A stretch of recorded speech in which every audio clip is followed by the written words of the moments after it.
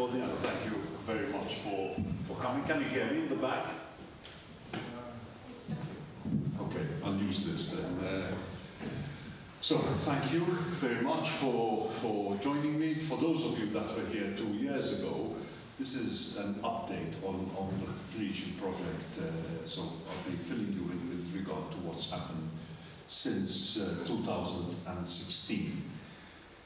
For the benefit of those that were not here 2 years ago, and for the benefit of those that have never heard me speak about the Phenician shipwreck, if there is anybody, I'm going to talk will run something like this. I'm going to give a brief introduction about the site, okay, to bring everybody up to scratch and to jog your memories, and then we'll discuss a bit about how we got to where we are at this point, and then I'll shed some light about with regard to what we did in 2018 and what we hope to do in the coming years. And okay, without further ado, I'm going to speak for about 45-50 minutes. There'll be ample time for questions and answers. And then at the end, for those of you who behave yourselves and don't fall asleep and stay here till the end, there's a little surprise. That got your attention.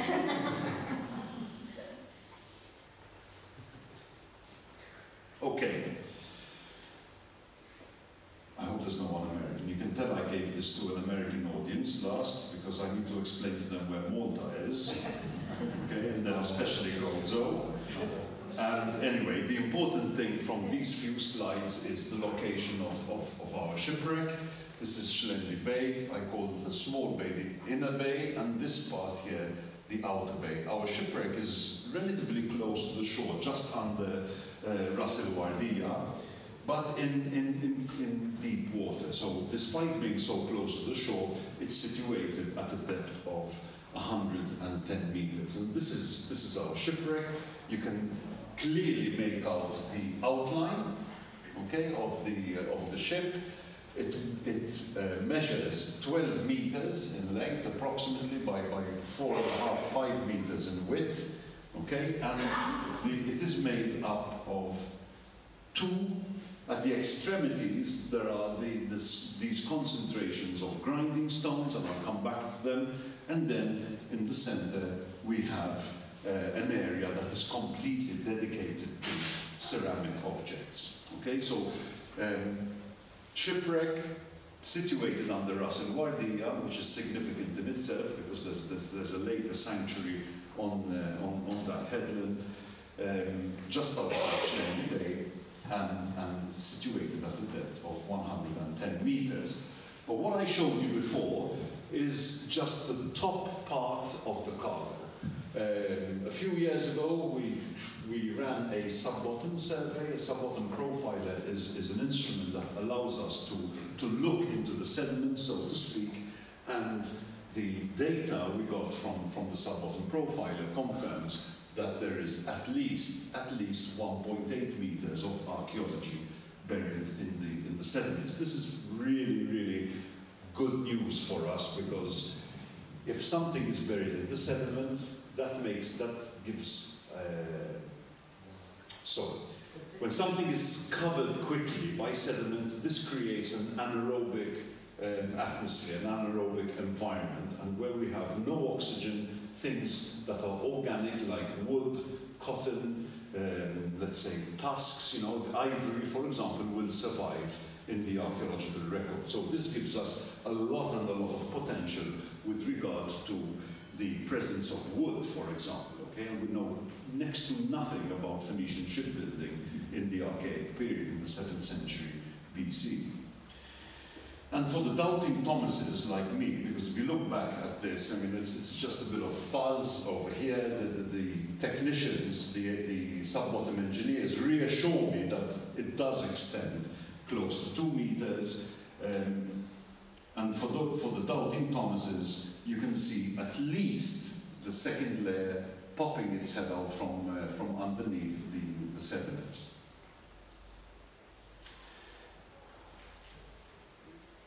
We have raised a number of objects since 2016. 2016. What we do with these objects is we laser scan them to create submillimetric or models of submillimetric precision, and we use these to help us plan sort of the next steps. Okay, so we use these models, we project them into software, and like this, we're able to. So this is what we see. Okay, we don't see what's underneath the sediment, obviously, but now we know that this amphora is this shape, we know its exact size, so we can project the rest of what we're seeing down into the sediment. So this helps us strategize our excavation. So since 2016, we found out that we could work, so we could dive. For those of you that were not here, 2006, up until 2016, we had only accessed the site remotely, so through the use of robots. In 2014, we had a manned submersible here, a team from France. In 2016, it was the first time that we dived the site, and that season taught us that we could work, so we could dive and spend time working on the site. We could actually work to scientific standards, because no matter how important the site is or how not important an archaeological site is, you can never sacrifice archaeological standards. So we couldn't say, this is a deep site, we only have X amount of minutes on the site, therefore we can sacrifice scientific standards. If that was the case, a decision would have been taken not to proceed. So lesson 2 was that we could work to scientific standards, and number 3 was that we needed more funding. When we came to apply for funds in 2016, we found it difficult. For the 2016 survey, we found it difficult because what we were proposing to do had not really ever been done. So, we had foundations scratching their heads, saying, yes, it sounds great, but it also sounds a bit risky. So thank goodness the rector of the university believed in the project and said, look, I'm going to give you a small fund. If you can pull it off for 1 week's work, I want a documentary highlighting the university's research and return. Here's a small budget, and see what you can do. Okay, so the other thing that we learned was that because we could work, and if we could get funding, this is a long-term project. This is not something that we could sort of say, okay, in 2017, and then we'll see. And we needed long, when I say long-term, it would take long to excavate, but also when we started to apply for funding, we needed to tell potential sponsors that, listen, I can't come to you every year not knowing whether you're going to fund me on a year-to-year basis. You need to guarantee at least 4 years, because if we start certain things in an excavation, we can't leave it sort of we can't leave it half-shaven, as the literal translation. Didn't sound good, but in Maltese it sounds right. So one of the first things that we needed to do if we're in it for the long term is to place a permanent mooring block, a mazra bil-madi. The reason being that because of the depth, because it's situated in 110 meters, if you have to put down what we call a shot line every time, first of all there is the slight risk. So it's a balance. Do you put it close and risk hitting the wreck?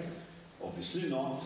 If you put it too far, we only have 12 minutes on the site, so it takes us 8 minutes to get to the bottom. We only have 12 minutes on the site, and then 2 hours coming up. Just so that you picture the actual depth, it is the height of Porto Maso, okay, the Porto Maso Tower. So if you can imagine divers of taking 8 minutes to swim down, 12 minutes on the site and back up. So what does that mean? If the shipwreck is here and we've put the shot line at a safe distance, the 2 minutes it takes us to swim there is a significant percentage of our bottom line. That was a bit long-winded, but necessary. So we placed a mooring block away from the shipwreck. We dived, we put lifting bags, and slowly took it very close to where we wanted to be. So now every year, what we do is we throw the shot line with the chain. Obviously, we have to remember to put a buoy, otherwise the whole thing goes down. And the first dive of the year is that we with a shackle, we secure this shot line. So now the ship, the dive boat is exactly on top of the wreck. So when we go down, there's no time wasted. Okay? And that was 2017, the first thing that we set out to do. This is the setup that we have. It's become better. We now have a table on this side. A lot of overweight middle-aged men, including myself, work on this project. On the left-hand side, we prepare the rebreathers, okay, the gear that our primary breathing apparatus, and on the right-hand side is where we have our bailouts. All of these have to be transported on a daily basis from the store to the quay. Okay, and then the same thing at the end of the day, after these long dives, we've got to sort of reverse this, put everything into the van and take it to the garage in Xlendi Bay. This is I'm showing you stuff from 2017. So in 2017, one of the major objectives was to recover a number of amphorae that myself and my co-archaeological director, Jean-Christophe Sorisol from the University of Aix-en-Provence, we identified a number of important objects that we wanted to recover, to study closer, and we did this by means of hand fanning. So when you do this underwater, you dislodge the sediments and the sand, and you're able to remove the object. So we're scratching the surface, not so much scratching under the surface. And 2017 we worked for 2 weeks rather than the 1 week that we worked in 2016, and we successfully recovered a number of objects. This is the team working. You can see how close we brought the mooring block, so that when we're down, we're actually, even when we're 10 meters up, and if I'm going to work here, I don't come down and swim like that. To save 30 seconds, I swim diagonally, or we swim diagonally to wherever we're working. The other advantage of having the dive boat right on top is that whenever we lower our equipment, we lower it exactly near the shipwreck. So here you see the basket. We can lower equipment in the basket. We can also raise objects in the basket. We prepare them away from the site, which what you're seeing here, and eventually we will lift them. We obviously never lift them together with equipment. We don't mind leaving them there overnight or 2 days and then lift them at a later time. One thing that is imperative to know is that after every single day of work, so imagine if we do 2 dives, that's 24 minutes of work. The third dive is dedicated to creating a 3D model of the site. Okay, so there's never a day that goes by that we do not record the disturbance that we've caused on the site. That's from a bit far away, so now you're seeing the objects. There's no equipment inside. Some of the broken fragments, some of the whole fragments. We're filling the airbag, the lifting bag with air. This is connected to the shot line. Why? Because if we send it up loose or free, knowing my luck, something will happen halfway up and fall, and it will be very difficult to find, very embarrassing to tell my bosses that I've lost 4 pieces of archaic pottery, etc., etc. So, as a safety, we have it connected to the shot line. We have surface divers, shallow divers waiting close to the surface. They gently push the basket towards the dive boat, which has a lift, and then brought on board, where we have buckets waiting with seawater.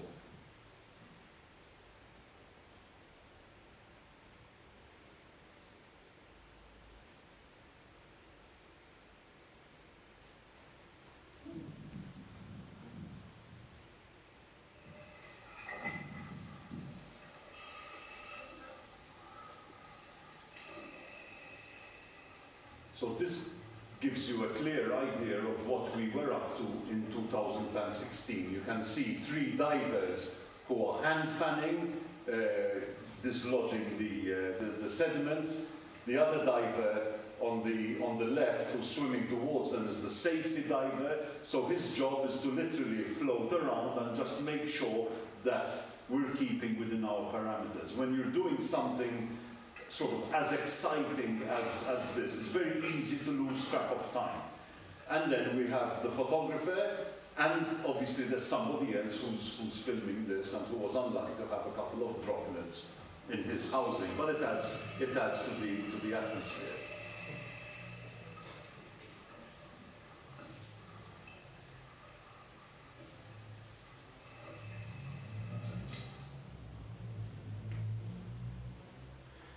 As I said, after every single dive, it's actually in 2017 and 2018, it's the first dive that we do. Okay, so the first team is the 3D team. You see the main cameraman who's got a full frame camera, so basically a very high resolution camera, and also a GoPro on top. So just in case something happens, okay, keep in mind that everything is timed. We know that they have 8 minutes to go down, 12 minutes on the side. So after 12 minutes after they're down, the second team starts to go down, and they're going to start working. So we can't afford for anything to fail. So just in case something goes wrong on the main camera, everything's also being recorded on a GoPro. And then besides that, we also have secondary light men or light women who provide more light, and they also do away with the shadows. So essentially, with regard to the modeling of the shipwreck, ideally you have a fantastic camera and fantastic lights, which is what we're using here. But I feel as though I'm speaking to my students, but I'd rather have a mediocre camera and brilliant lights and fantastic lights rather than the other way around. You will get a better model with a not so good camera and fantastic lights. Right, Joe? Okay, good. I got that right. And this is the model that we produced at the end of 2017. You can clearly see an area where we worked. We hand-fanned and cleared 4 pieces from here, and we also hand-fanned and cleared 2 pieces from this area over here. Okay, I was mentioning the length of the dive. Okay, so 8 minutes to go down, 12 minutes on the side, 2 hours to come up, the bulk of which are spent on what we call a trapeze. So this thing here has 3 stainless steel poles, one at 9, one at 6, and one at 3 meters, and the bulk of your time is spent over there. What's happening here is that we're allowing time for the gases to come out of our system, to come out of our tissues, basically, and then based on our computers and our dive plans, we come up sort of when it's safe. These are connected to these buoys. So if there's a strong current, which there often is, underneath Ras El Waidia, we disconnect the trapeze from the main shot line, and we just literally move with the current.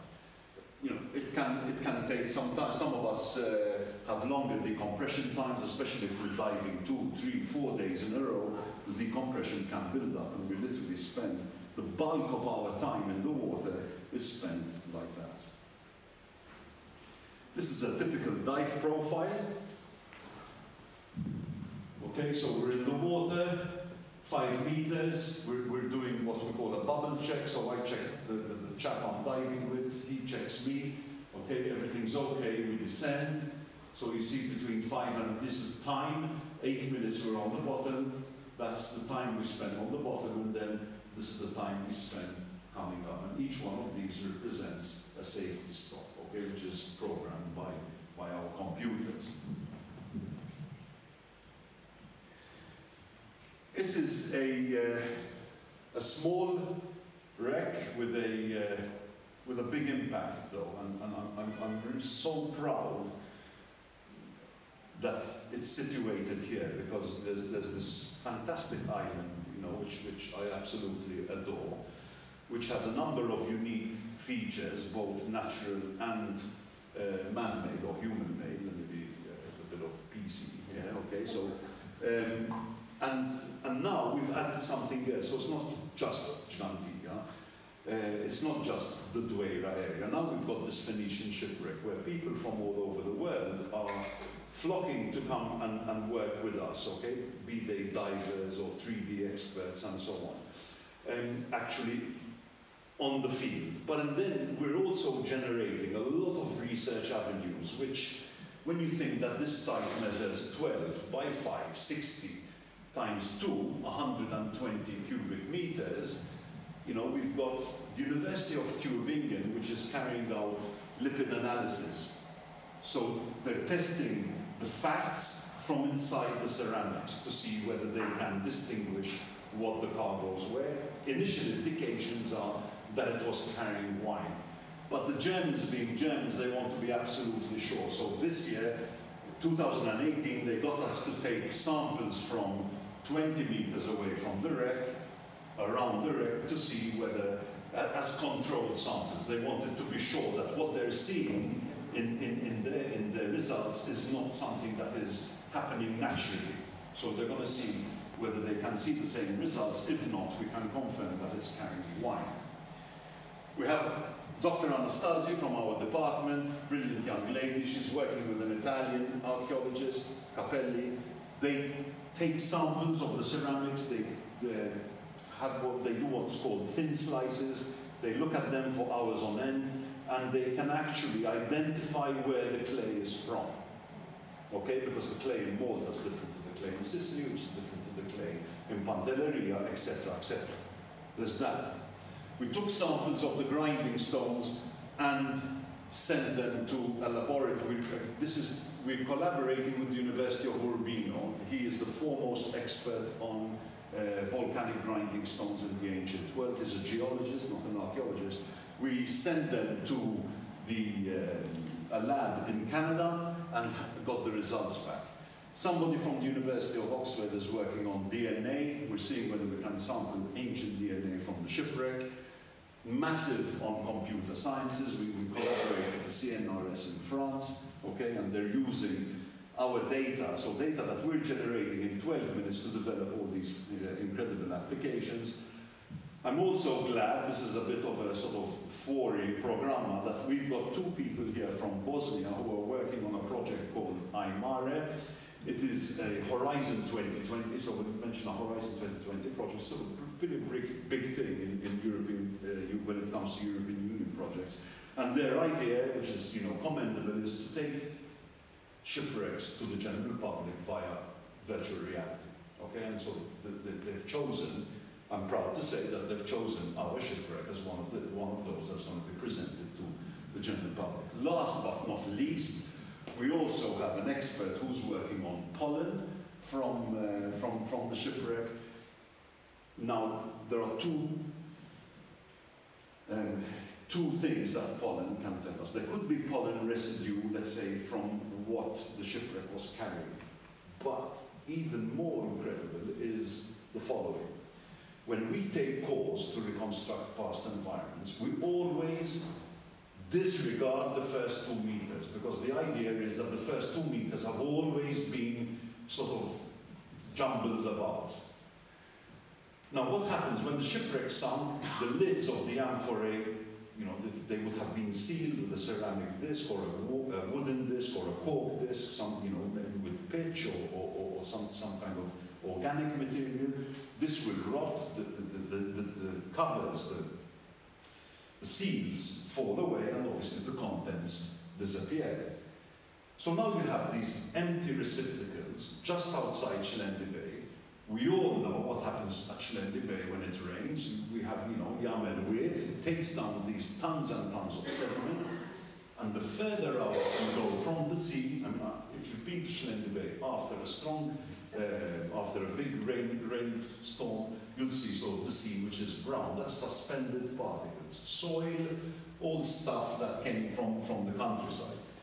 These fine sediments eventually settled on the seabed, and because we've got these empty receptacles, okay, these amphorae, slowly, over the years, these have filled with these fine sediments. So what we did is, with one of the big jars, we took a core, we sliced this core into many pieces of whatever, 5 centimeters, took 3 carbon C14 dates, the top of the layer dates to minus 500 BP, the middle one is minus 1000 BP, and the bottom one is spot on minus 1500 BP. So now we have an environmental record. We can actually read what was going on in Gozo at a very important time in the Middle Ages, for example. We can see whether they were growing olives, whether they had changed to grapes or cotton, etc., etc.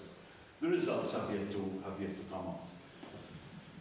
I dedicate so much time to this because the expert looking at the pollen is my wife, and once I didn't mention her when she was at the talk, and boy, did I suffer for it, okay? So please, Dr. Belinda Gambin from the Institute of Earth Systems, she's the palynologist looking at that. But great stuff.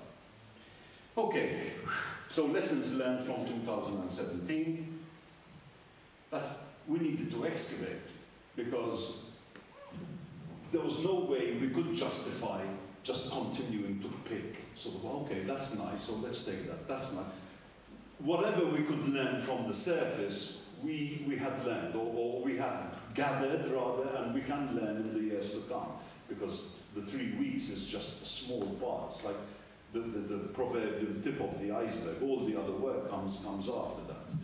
So, in order to take this further, we were at a crossroads. We either stop now, or we take this further. To take this further, we needed to excavate. That's a big but. I didn't mean it that way. But why?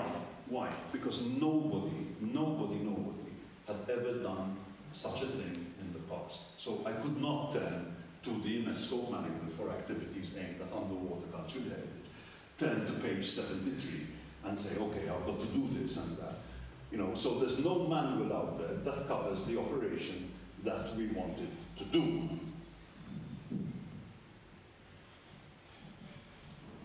This is me happy with my new iPad Pro and my pen. Okay, so finally I can draw, sketch, okay, so how I could see the site evolving. So this we had, okay, that's the site, that's the mooring block. We needed a pump, and now generally when we excavate underwater, you have a water pump. It pushes water through a Y, okay, and when you have water going that way, it creates a vacuum that way. So you have a flexible pipe, and you can literally suck up the sediment that you're dislodging. But to have a water pump that is on the surface and has to pump water down 13 atmospheres, you'd need a water pump half the size of this room, so it'd need a big ship, which obviously we didn't have. So we had to think of something else. I'll show you the solution. So that became this. This is the site. This is where we wanted to excavate. Okay, the mooring block. We needed to put down mapping points, permanent mapping points, a submersible pump, okay, with hydraulic pipes connected to a hydraulic machine on the surface. The other thing that we needed to solve was lighting. Why? Because individual divers, when technical divers have torches attached to their arms, and if they're hand fanning, it's like being in a Star Wars film, and you've got 6 people with lightsabers, and you know, I was about to get an epileptic fit at one go. That's all I needed, you know. So I said, okay, if we're going to excavate, divers will not be allowed to have their personal torch, but we need to provide light. Okay, so I figured this out with a tripod, a powerful light, etc. So all these things, you know, I sent these kind of sketches to the team at all sorts of hours, weekends, etc. that they're now used to me. And the idea was this, so we needed 6 permanent mapping points, okay? So these would be placed and kept there for the entire excavation. Why? Because where you have 3 points, you can take a precise trilateration. Your geometry is spot on. The area we decided to excavate is here. Why? Because we still don't know where the front and back of the ship is, so we want to determine whether we're looking at the stern or the bow. This is also the place where the ceramics meet the grinding stone, so we want to see the relationship with regard to how they're stored. And at either extremity, a boat comes up, so one of the things that we're really interested in is to see whether we can actually uncover the wooden structure, okay, the hull of the Phenician shipwreck. Remember, we know nothing about Phenician shipbuilding in the archaic period, and therefore we've got more of a chance coming across wood, which is shallow in the sediment at the extremities. These cross lines are measurements which will give us sort of even more precise measurements for the objects. Okay, so this takes a lot of preparation. Charlie and Seb, 2 of the team. This is all equipment that eventually goes into a van, not this one obviously, or 2, and goes up to Gozo permanently for 3.5 weeks. You know, the rope, all the bins for the objects. Charlie is working on the grid system. Seb is working on the tripod, okay, which we designed specifically for this. And this is sort of the light being tested. Okay, this is a massive 30,000 lumen underwater light. The job of one of the divers would be to clip it on and switch it on, so that it illuminates the entire site for the whole 36 minutes that we're down there. RPM Nautical were gracious enough to lend me the research vessel for a day, and what we did is with the ROV, with the remote operated vehicle, and their crane, we lowered the mapping points, the anchor points. And this is a 3D survey, well, it's actually in 2D, but this is an orthophoto of the site when we got it ready. So the 6 points are in place. We even had Xlendi Phenician project discs made to go on them, with scales as well. A friend of ours and colleague of mine, John Wood, developed this. We call it the Johnometer. What this is 2 by 2 meters. It's got a spirit level, okay, obviously a waterproof spirit level. It's got 3 adjustable legs, okay, and these are 3 ceramic tiles so that the legs don't sink into the sediment. Once we get it level, now we can get precise measurements, not only in X and Y, but we can also measure Z. We can measure depth. Stick with me, and I'll show you what a miracle this guy managed to pull off. So that is these are 2 by 2 meters. Okay, so we're excavating 4 by 2. These are subsequently, where you see the black, these are subsequently divided into 1 by 1 quadrants. So we know within a square meter exactly where the objects lie. And then when we map this in, everything goes into an electronic database. That's our grid, those are our points, and everything matches to perfection. And you know, plus or minus 3 millimeters when you're only working for 12 minutes, I think is pretty acceptable.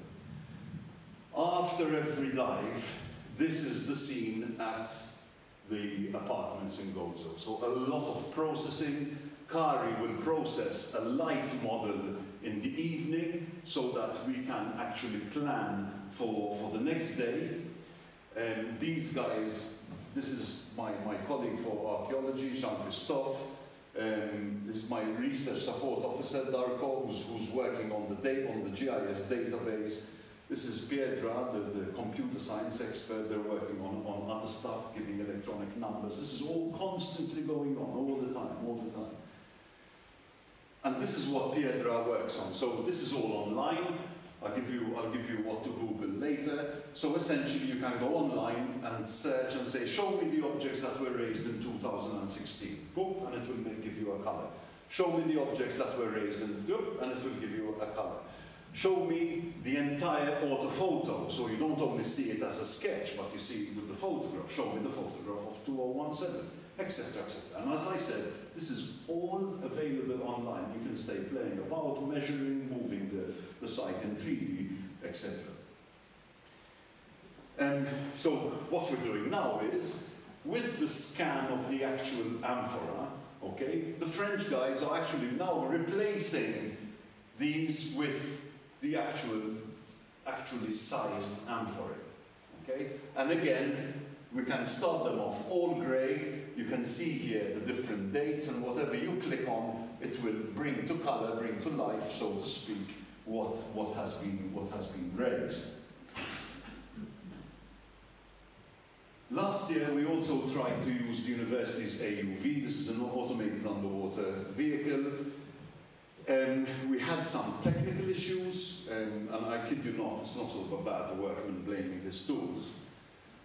But we had some technical, it's brand new, we had some technical issues with the nozzle, and we really didn't get what we wanted to get, but we're going to go back next summer. I'm not one who gives up easily, and we're going to get good results. But this is one of the scans that it got, and it's reminiscent of my sketch with the iPad. You can see the site over here, the anchor points, the Mazra, the grid, etc. And these are the pipes related to the excavation.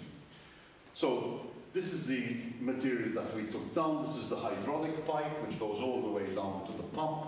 So now the pump is not on the surface. The hydraulic pump is at 95 meters depth. So it only has to pump from 95 meters to 110. This needs power, and the power is derived from a hydraulic machine on the boat. This system was used for the first time on the Antikythera shipwreck a couple of years ago. We got in touch, but they excavate in 55 meters, literally half the depth that we work in. They said, listen, it's worked for us, make your calculations.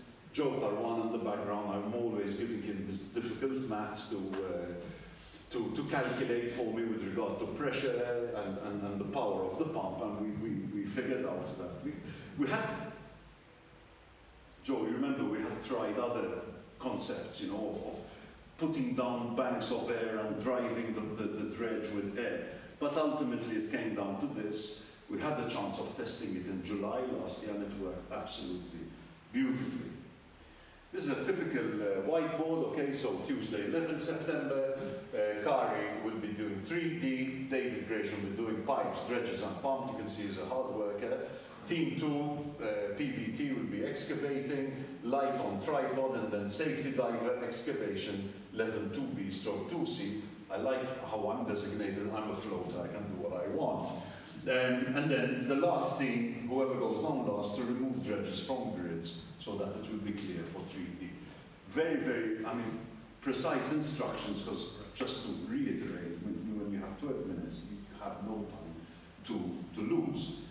Typical scene, divers from Malta, Finland, United States, South Africa, etc., all together, so with one aim is to study and excavate this site, and here you see the excavation underway. So the tripod, providing the light, the grid in place. This pipe is pumping water, creating a vacuum. There are 2 of these, so this guy's excavating this quadrant, he's excavating here, okay, and that's sort of what we do. And you can see the fine sediment going up into the water column. The bulk of the sediment, though, funnily enough, is being sucked in and drained away. You can see more. These are the photos for you.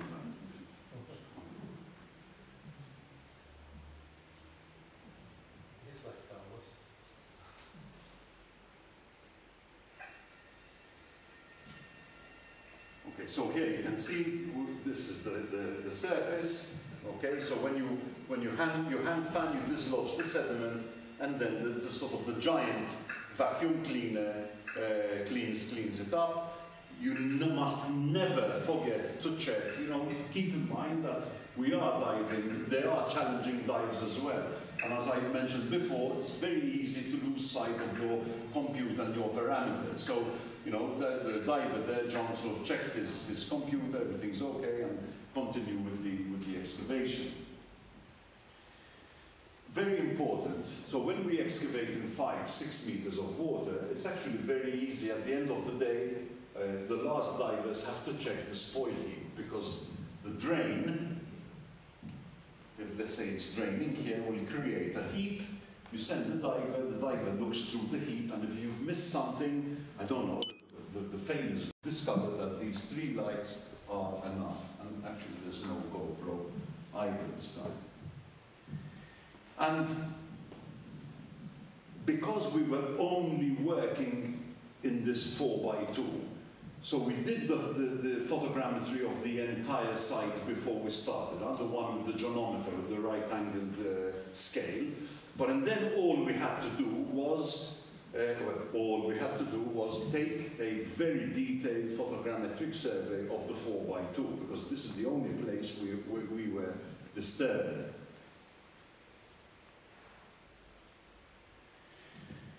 Now, this is the magic that John is working on. So because now we can measure X, Y, and Z, we can now start to compare one model to another and actually measure how far down we're going. The colors represent different heights of the bottom, or rather different depths. Okay? You can clearly see where we've been working in these 2 quadrants, this going down over there. And what's interesting is this is the first layer. We started to expose the second layer. So what's happened here? This is the side of the ship, which would have been upright. That nasty worm, the Teredos, would have eaten away until it becomes too weak to support the amphorae. It would have fallen, and here you can actually see the direction to which the amphorae fell. Okay, so this is the level that we've reached so far. Actually, we got further than that. And if you go into detail, this is what's called the point clouds, of all these little points taken from our photographs, and the colors are representative of different heights. Okay, with the red being deeper.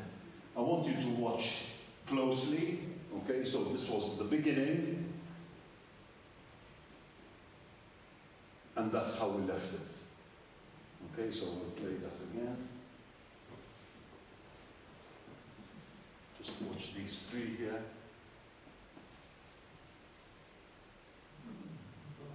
I must say that in 2018, progress with the excavation was excruciatingly slow. Not the excavation itself, but the setting up of the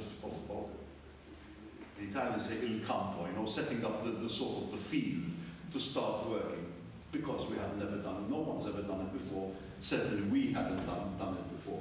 So it took us the bulk of the first half of the project, the first 10, 11 days, to set it up, and then obviously once we started excavating, it was okay. This year, we know exactly what we have to do, so hopefully we'll be excavating from, I wouldn't say day 1, but from quite early on in the project. For every single day of excavation, we've got a heat map like this. This gives you the depth below seabed, with red being the deepest. Okay, so you can see where we removed the amphorae is actually 35 centimeters below the seabed. So again, we're measuring on a daily level how far down we're going. And this is basically a bathymetric map created from photogrammetry of the site as we finished, not as we left it, because after we did this, the last job was to cover the 4x4, 4x2 area with geotextile. We covered it anyway. So you can see that this site is completely undisturbed. You can actually see the 4x2. We've removed the grid. Okay, you can see where we removed the objects. You can see where we also see where we've made great progress. And from this image, I know exactly where I want to attack, where I want to continue in 2019, which is certainly in this area. Here, we will be removing 1, 2, 3, and 4, okay? And then we'll have what will start to manifest itself is a clear image of the second layer.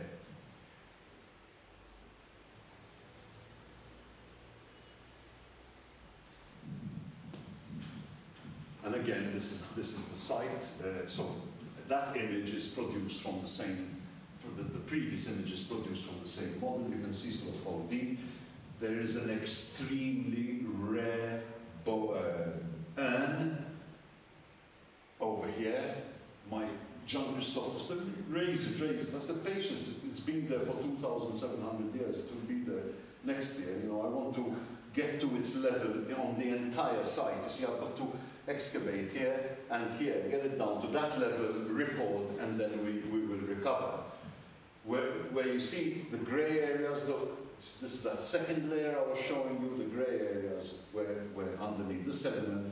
These are what we're going to remove first, 1, 2, 3, 4, and then excavate down here. So in reality, for the years that we have funding, which is next year and at least another 2, we're going to be working in this area. I can't see us doing the whole, definitely not doing the whole thing with in the 4 years that we have funding for. Okay, so I'm obsessive about sharing this project with anybody who's willing to listen, be it online, virtually.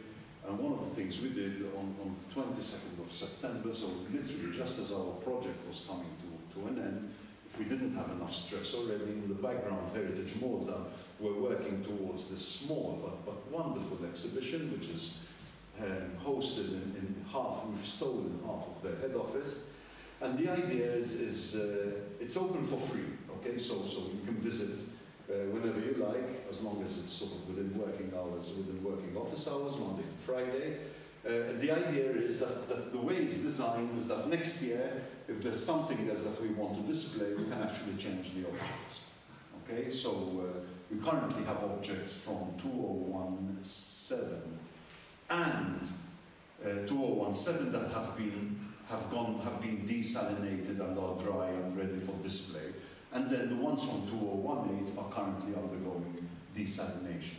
Okay, so that's the idea. It's open since September 22nd. We've had just under 20,000 people visiting the museum, which is, you know, fantastic. Heritage Malta sent out an Excel sheet every month, extremely professional, and it makes me really, really proud. Okay, so I'm here alone, and it sounds like I'm some kind of Superman, which I'm obviously not, because behind me, behind me, to my side, in front of me, all around me, I've got an incredible team of people who I am extremely proud to work with, and without them, none of this would be possible, just as it would not be possible without the support from the institutions that have shown faith in this project. So, on behalf of everybody there and myself, I'd like to say thank you for giving me your attention. Okay, so thank you very much. If you have any questions, fire away. Thank you.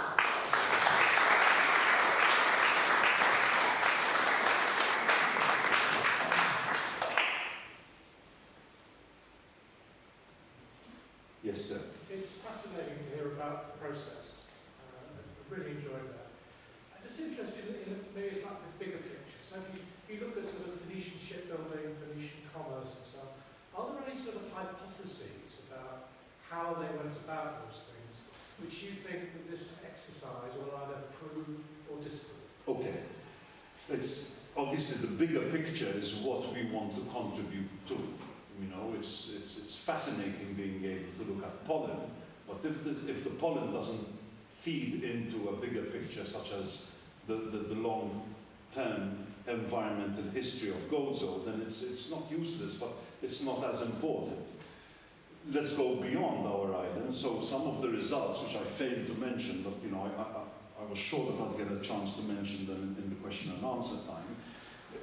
For example, the grinding stones we had tested, as I mentioned, we know for a fact that they come from a tiny corner of Pantelleria, okay, which is an island which is basically just off Russell Wardia. That's a long shot, but sort of, you know, westwards from Russell Wardia. Now, this is the beauty of this shipwreck and why it's sort of a small site that's having a big impact. So now the archaeological community out there who studies sort of trade in the archaic world, okay, and keep in mind that the 7th century BC is a time of turmoil in the central Mediterranean. People are arriving from the east, okay? Don't think of migration and movement of people as something current. This is happening way back when. People are coming out of the east, the Greeks from Greece, Phenicians from Lebanon. They're moving into spaces that are already occupied by people. They're not occupying vacuums. They're bringing with them religion, habits of food, habits of drink, different cultures, opportunity for trade, possibly aggression in the case of the Greeks, for example. We know that in Sicily, they aggressively took over Syracuse 30 years before our ship sank. So it would be foolish to just look at the shipwreck with sort of blinds on. We need to see where this fits into this massive picture. And to me, the incredible thing is that we're seeing everyday goods, grinding stones, the equivalent of having a Kenwood in your kitchen. Yet, they're, in this time of turmoil, they're important enough to have them cut in Pantelleria, and an archaeologist in Spain, Cadiz, in Atlantic Spain, excavating the archaic levels, finds a piece of a grinding stone exactly like the one we have on our shipwreck. So now, Gozo is forming very much part of this huge Phoenician network. I'm not saying that they went from here directly to Cadiz, but now we're in, thanks to the Gozo shipwreck, to the Xlendi wreck, we know how they were stacked, we know how they traveled, and now thanks to this excavation in Spain, we know how far they were getting, okay? And it's the same with the pottery. We've sampled the pottery. Till 2 years ago, I was convinced that this ship was coming from the north, from Sardinia, Petecuse, what is today Ischia, then Mozia on the western side of Sicily. I even had a map in my early presentations. And then Pantelleria, Gozo, Malta, and I thought it would continue to what is today Libya, and then to Carthage. This is the beauty of science. I'm unashamedly, I can stand here and say I was completely wrong. This is a south-north, because now we have confirmed ceramics from Carthage. There are amphorae which are clearly made in Tunisia. So leaving from North Africa, Pantelleria picking up the grinding stones. They're coming to Malta not by accident, like St. Paul did, 700 years later, Portia. But they're coming here to trade because some of the clay of some of the ceramic objects is definitely Gosselin and definitely Maltese. We've now scientifically proven that. So again, we're not just sort of passive receptors, but we're very, very much involved actively in this sort of turmoil of the 7th century BC. I have no idea whether I answered your question, but you got me going. You know? Next, was there someone at the back? Yes, sir. From a practical point of view of the actual excavation itself, do you anticipate any solidifying of the sediment as you go deeper and deeper, and so making the excavation more difficult? Oh, you are a pessimist. No. No. Listen, there is a possibility, but we do have a tool which very original. So John Wood made the jonometer. I came up with a tool, and they call it the Gambinator. It's a stainless steel rod which is connected to a cylinder to compress air. It's got a lot of fine holes. If it's too solid, we can push this in, open the cylinder, and that dislodges the sediment. Sometimes it works well, so we do have like a contingency in case that happens. But I don't mind, because the more compact and the more anaerobic the silt is, the better preserved the wood and other organic stuff is going to be. Daniel? 2 questions. Yes. One of curiosity. Down there are no currents in itself. I mean, that deep.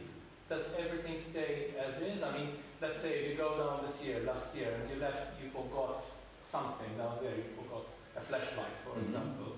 Would you find it exactly the same place? You will find it exactly the same place, because we did leave some tools on the grinding stones, but sediment moves. I've got, with regard to sediment, 2 answers, because from one year to the next, we do see slight changes. We say, oh, that amphora wasn't as uncovered as it is now, or, oh, that's covered even more.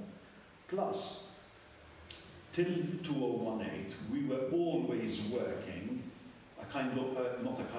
we were always a day behind. Why? Because we'd finished work, and then the first dive the next day. So by the time that model is made, we would have already disturbed the site. What we did this year, because it was something that was really, it was a stone in my shoe, it was bothering me that we still were pretty precise, but it was bothering me. So we left a GoPro down to see how long the suspended sediment takes to disperse. It takes 15 minutes to move. So that means that there is current, but not strong enough that it's going to move you and bother you. On the surface, sometimes, yes. Your second question, I'll come to it. Don't worry. With archaeology, is this going to make any difference with what we know on land? Are things sort of working in the same as the archaeology has told us till now on land, or it's going to okay. change? So in a certain way, okay, look, beyond Malta, definitely, because as I already mentioned, we're looking at how things were transported, what was transported. Even the fact that they're carrying wine in jars that are not and here's one crucial thing. Actually, I can say uncategorically yes, and I'll explain why. The reason we thought that this ship was coming from north to south was because it's carrying a type of amphora, which is a Gite A, okay, it's an abbreviation for a German name, which we know for a fact originated in the Tyrrhenian area. So these are being made in what is today Ischia, and they were copying them in Sardinia. And this wine from Ischia was highly, highly regarded. So when we saw a lot of these amphoras, this must have come from the Tyrrhenian. They're screaming at us. We tested the clay, and these amphorae are Maltese. So the inhabitants of the islands at the time are copying amphorae that are carrying a very, very fine wine from a very specific place. Now, what are they doing? Are they forging? Are they allowed to copy this wine because Ischia is a small island, Malta is a small island, and the quality is possibly the same? Or are they saying, in Cadiz, who the hell's going to know that our wine is not the real Ischia wine? Okay, so this starts to inform what were the locals doing in 700 BC? For sure they were growing grapes. Now we don't have to wait to find a press. They were making amphorae. We don't need to find the kiln. It would be great to find the kiln or a pit where they were made, but now we know that they were making them. Okay? We know that they were making them by hand, so we know that the wheel hadn't arrived yet, etc., etc. So is it impacting what we know on them? Of course it is. And this is just the first level. I'm really fingers crossed that there's sort of more stuff. And to be honest, I am and I'm not. If it's more of the same, welcome. It's just going to reinforce the fact that sort of everyday goods like wine and whatever the urns were carrying and the grinding stones were worth the investment and the risk of transporting them over long distances. And I think this will also percolate into sort of the archaeology of the central Mediterranean as well. Yes, sir? Is the site being secured against other divers? The simple answer is no. We have had somebody fly a drone to get the position, but even we, with the University of Malta, who has a permit from the superintendent, we informed the armed forces, etc. And I really hats off to the people of Xlendi, because whenever we were out there, lo and behold, the patrol boat turns up. Xlendi, there are people who are very proud and keep an eye on. The long-term, the medium-term idea, Munchar Local Council has just won funding to restore the tower. I have Heritage Malta and Munchar Local Council talking. We're going to put very rugged CCTV, one pointing towards the tower wreck, because there's another wreck subject of another talk. If you can bear to hear my voice again, coming soon, watch this space, and then one pointing towards Russell Wardia. And the idea is that these will also be available on the web. So it's not just the AFM who's looking at the screen, but you, me, Daniel, etc. It will, that's the idea. So they will be physically monitored within the next 18 months. Submarine? No, I mean, there are people who... Yes, but the people who have submarines also have an AIS, an automated information system. We do track them, a new unit of Heritage Malta as a whole, permitting system, monitoring system, etc. This one. Yes, ma'am. I'll come to you in a minute. Towards the end, you mentioned that there's a rare urn that you want to find and bring up. Can you enlighten us a bit more? Yes, so there are a number of urns from the site. If you go to have you been to the exhibition? No, I don't know. No. You must go to the exhibition. Yeah. There are two objects for which there are nothing like them anywhere in the Mediterranean. Okay, so these are two extremely rare objects that myself and John Christophe have been going over publications, other publications, etc. They're one-offs, literally, so far.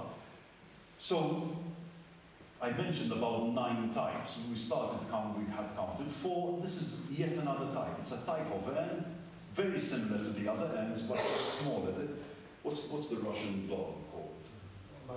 There, so something like that. We've got sort of 3 urns getting smaller and smaller. Until I get my hands on it, I can't give you a proper answer.